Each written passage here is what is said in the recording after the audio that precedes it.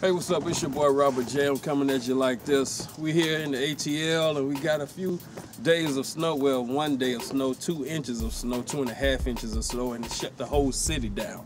But I've been watching videos on YouTube and Facebook about the snow.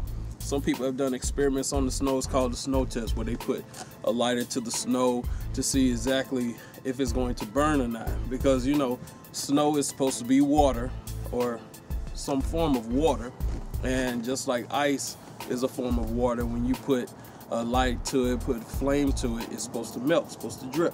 So the thing is with these videos is that none of the snow is melting. Matter of fact, it's turning black. Some say it smells like plastic, some say it smells like burnt styrofoam, which is not supposed to be if it's water.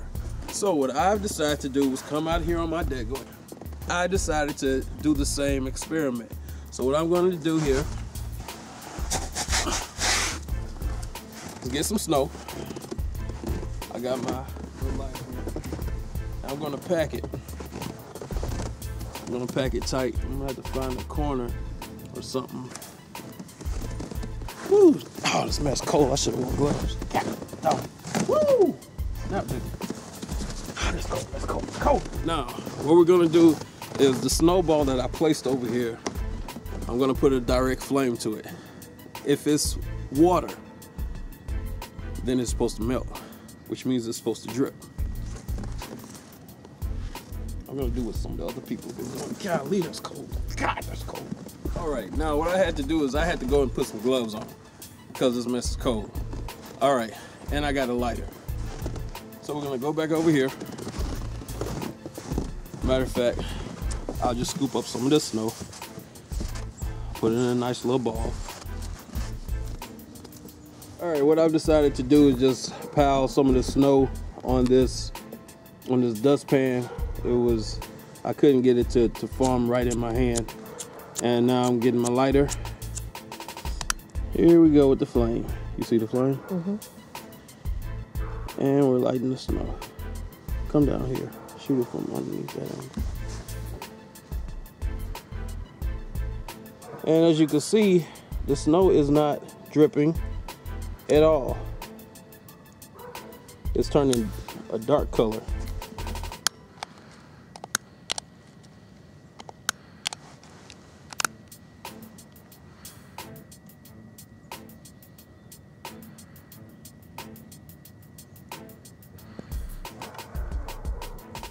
I got a better lighter now, bigger flame, but that flame doesn't really matter because I'm right underneath the ice and underneath this fake snow. And if it was actual snow, then it would be dripping into my flame and putting my lighter out.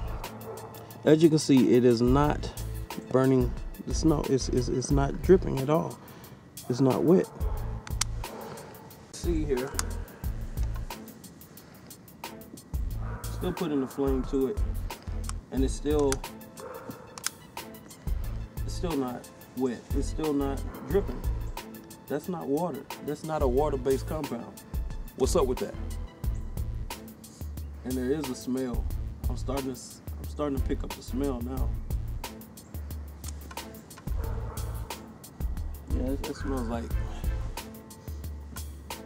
some type of plastic. It smells like burnt plastic a little bit.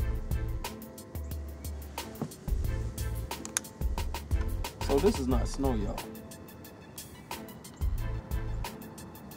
Now, what's said is that because of all the chemtrails that have been in the air, chemtrails are formed when planes dump chemicals into the air.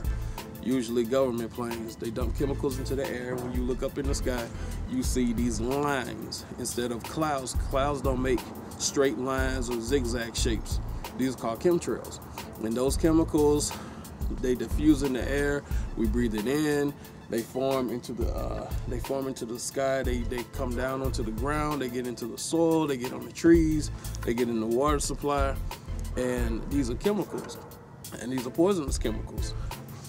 And by evidence, by fact, looking at this snow right here, this is not natural snow.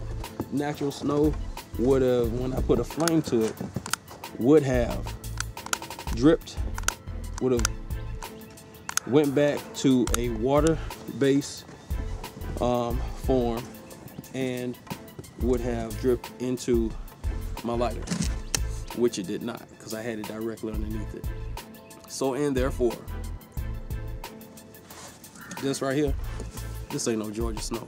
This right here, I don't know what it is, but it's not snow.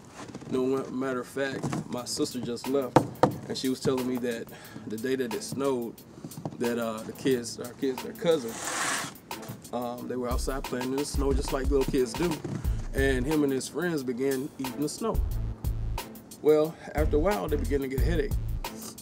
So, if they're eating this stuff right here, that's why they got a headache. Ain't no telling what they're eating. Well, anyway, it's your boy Robert J, reporting here live, ControX, and we'll see you next time. Thank you for joining us.